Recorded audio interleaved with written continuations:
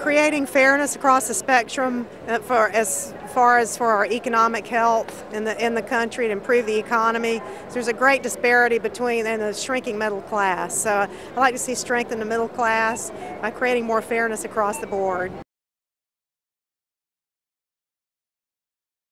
I am. I think we've made a lot of progress. We just need a chance to let that progress go forward. In 4 more years, President Obama.